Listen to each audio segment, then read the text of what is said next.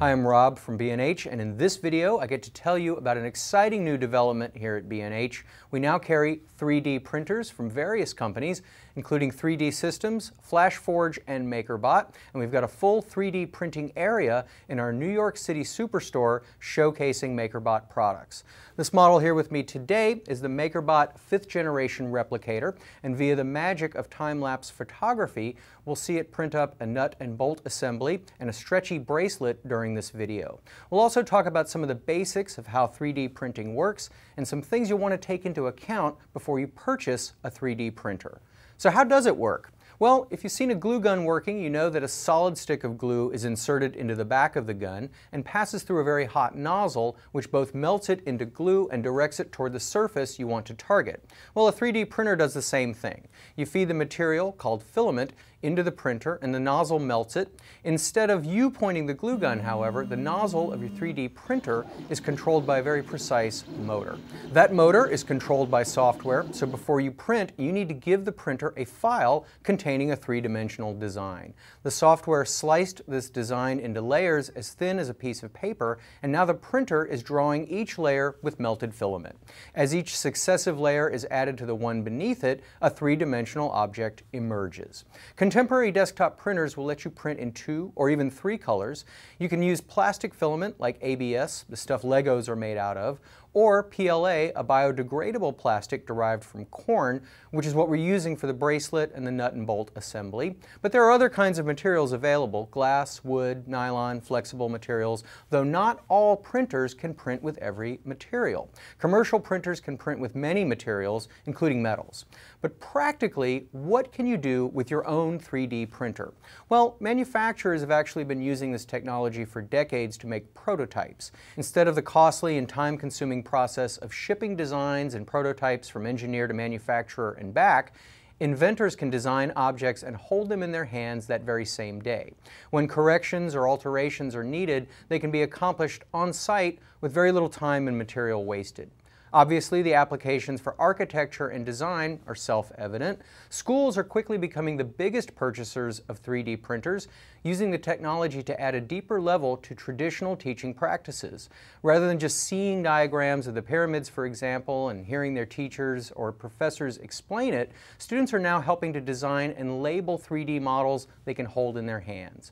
At home, you can make practical things like electronics accessories, such as this cell phone holder, or household items like dishwasher-safe crockery.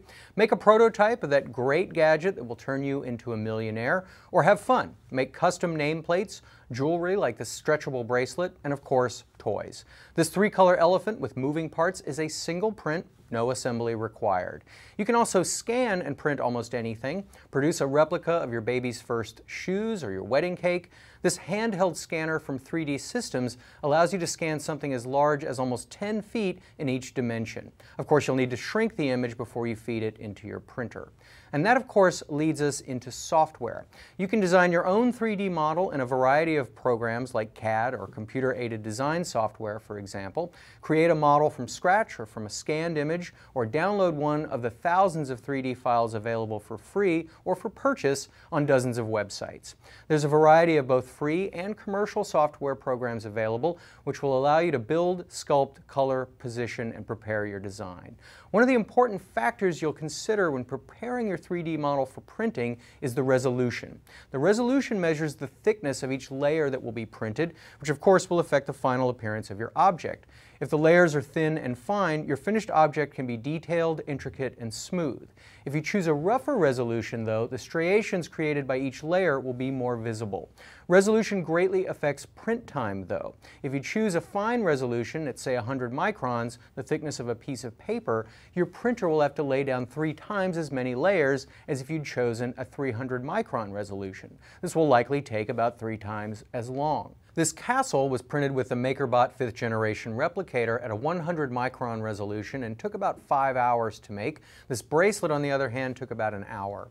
So you've got your file ready. To prepare the printer, you'll probably want to cover the build plate with painter's tape, which will help you remove your finished print without harming the build surface. Turn the printer on and feed your filament into the extruder. It will take a few minutes to warm up to the temperature needed to melt the filament.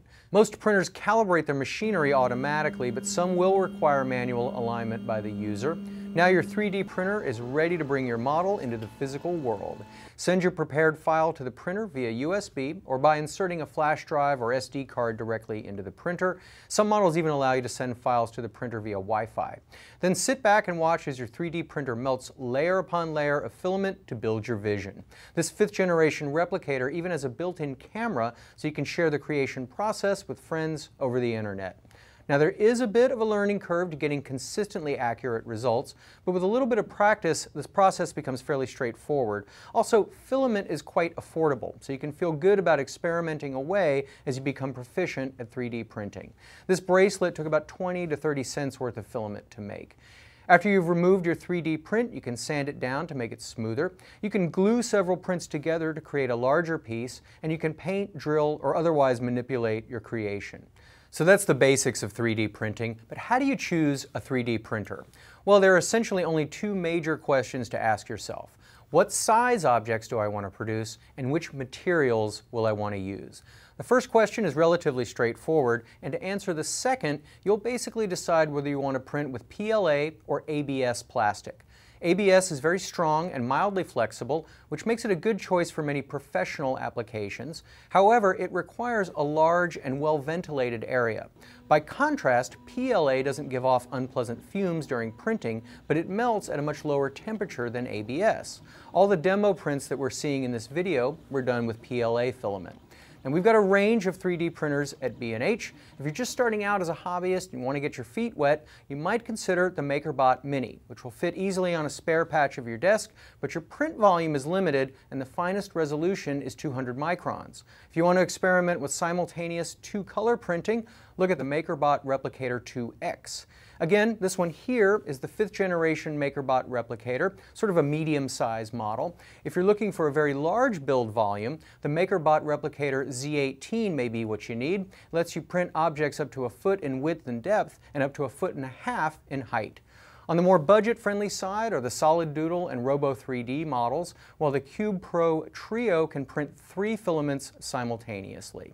So yes, it's official, the future has arrived and personal 3D printers are a reality, and hopefully this video gives you some idea of how it works. And if you're in New York, stop by the B&H Superstore and check out our extensive display of 3D printers in action. I'm Rob from B&H, and thanks for watching. Whether you're a hobbyist or a professional, B&H has the answers to your questions. Experience a world of technology at our New York City Superstore. Connect with us online or give us a call.